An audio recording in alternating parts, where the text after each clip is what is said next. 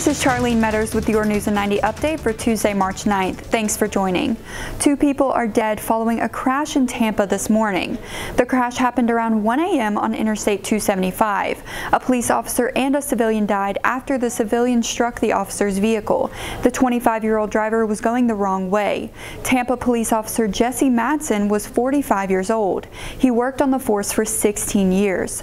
People gathered across the country yesterday for demonstrations to mark the beginning of Derek Chauvin's trial for the murder of George Floyd. In Jacksonville, a small group of protesters called for the conviction of all 4 of Minneapolis police officers involved in Floyd's death.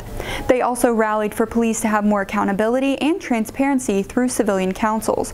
One of the changes to come in Florida in the wake of Floyd's death is the release of body cam video. Instead of waiting months, body cam video in officer-involved shootings are released within 30 days.